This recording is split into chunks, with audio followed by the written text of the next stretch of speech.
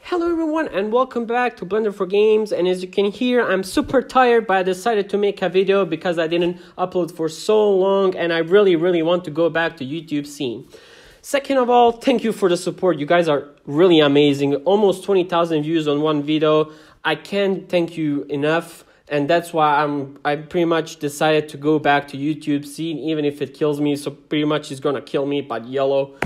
The most requested video was material setup for video games. That's why I made a small presentation just to like introduce you how the engine reads materials. So let's get started. Types of PBR workflows, and your first question might be, what is PBR? Well, I don't want to go super technical about it. I'm just gonna say this. So it's pretty much engine trying to mimic real life materials, trying to make them appear real. And as you can see, I put 3 workflows, but actually there are only 2, metal rough and spec gloss. For the mix, I put there for a reason.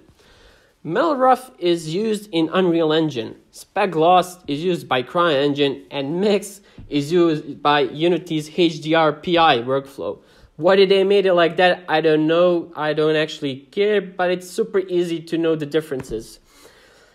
Let me explain the textures in each one. As you can see, I'll go by step because some of them are pretty simple, pretty same. So albedo is pretty much color information without any shadows. That's pretty self-explanatory. I don't need to explain anything about that. Normal is like fake bumpiness. I'll show you an example of a material only using normal map so you know what I'm talking about. Metal, as you can see, it's used in metal rough and in the mix. And that's pretty much saying if the material is metal or not. So if your material is fully metal, you're going to have a full white image, so 1. And if your material is not metal, it's going to be fully black. And please don't try to get any values between, because that breaks the PBR workflow. Now we have roughness, glossiness, and glossiness.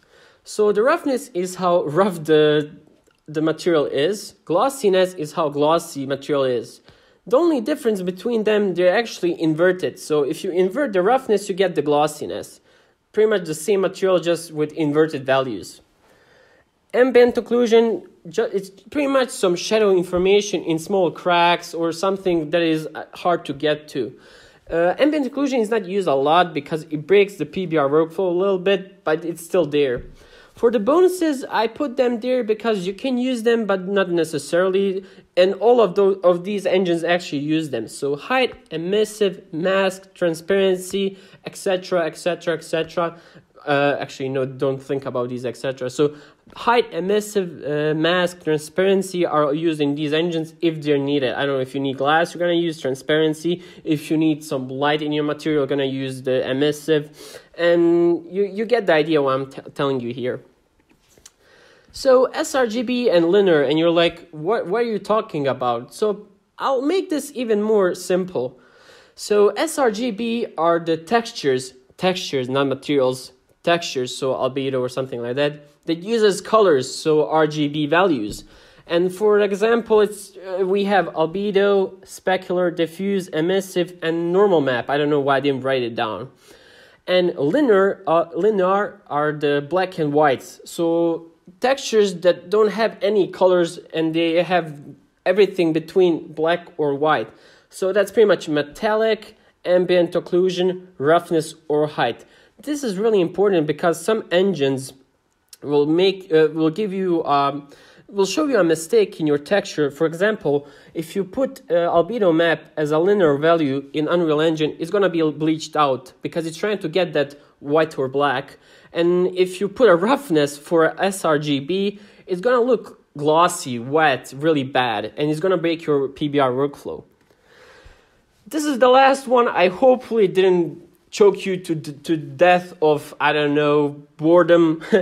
But the difference between OpenGL and DirectX normal map, there's only one difference between these things.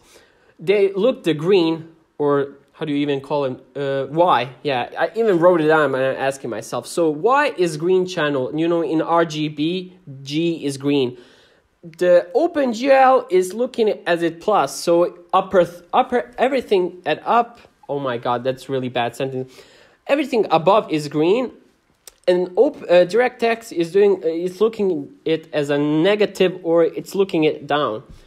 Why did they made this? It's how pretty much the engine was made. Before it was made, they took one of these workflows.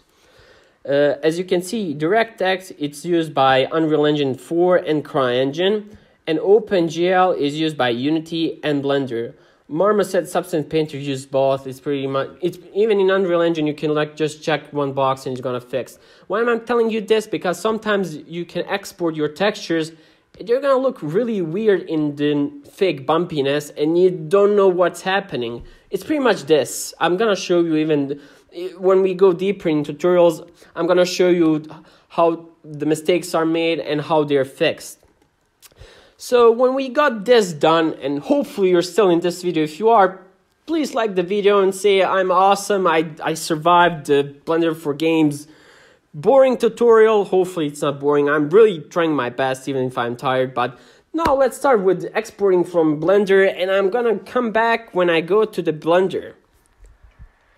So we're in the engine now, and as you can see, I made a small scene, that sounds really weird, but I made a small scene in a material that I made in Substance Designer.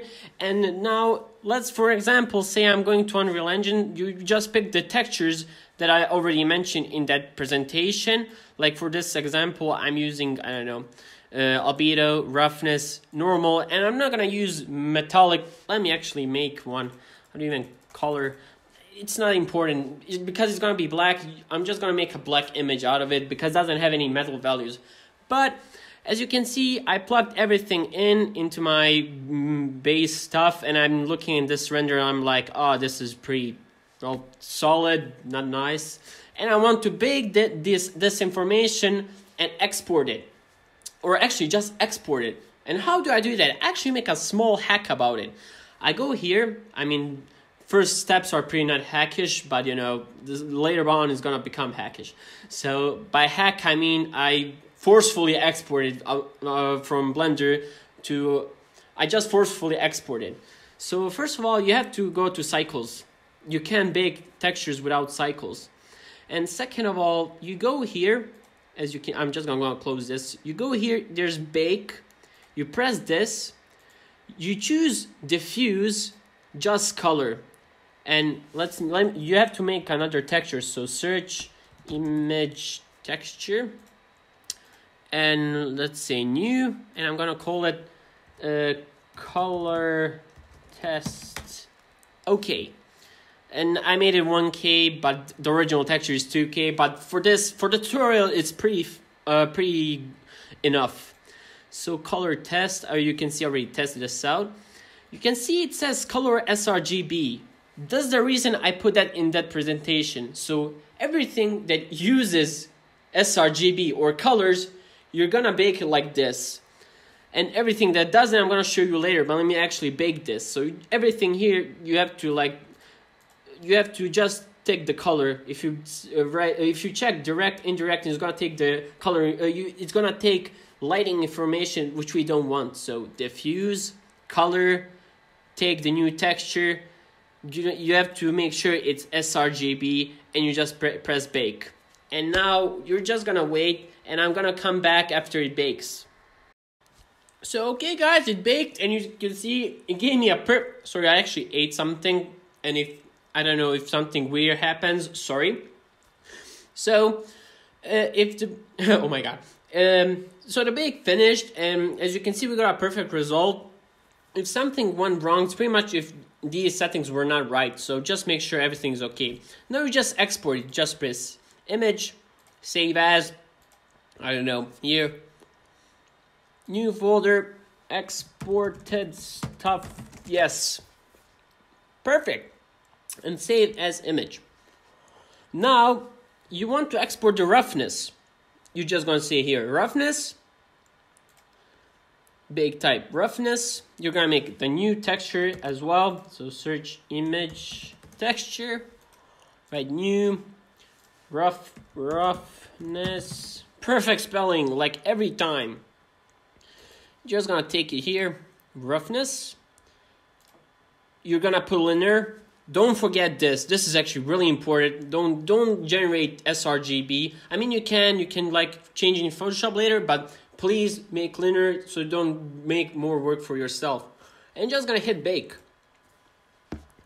And this one actually was really fast. So let's just say save as roughness PNG. Okay, I'll call it like that. Save as. And the last step is the hack thing. So everything with sRGB. So pretty much, I don't know, normal map. What's with sRGB? Yeah, let me go to this presentation again. Sorry guys. So actually, best thing I could do is actually go to presentation. So albedo, spec, diffuse, and emissive are all gonna go to the same thing. And what's actually hackish about it? You go here. Oh my god. You go here on your albedo. You're just gonna change it to, I don't know, normal map. I can't actually see it. Let me just go a little bit closer like this. So normal, for example, and you're just gonna go like back to the, I don't know, it was diffuse, am I right? Yep. And just gonna bake it again. And I'll be back as soon as it bakes. And as you can see, our little hack actually worked. Don't call police on me. This is pretty illegal stuff, guys. And if you do it, I don't know, you're probably gonna lose your Blender license, which is really expensive. So, and when you finish it, and I actually forgot to mention, every time you make, when you need to export a new texture, you have to do like, let me just search it, image texture. So every time you want to export, just make a new one, so you have to bake over it. The hack actually works with the linears as well. So if you want a metal one, you're gonna go to the roughness. You're gonna picture, I don't know.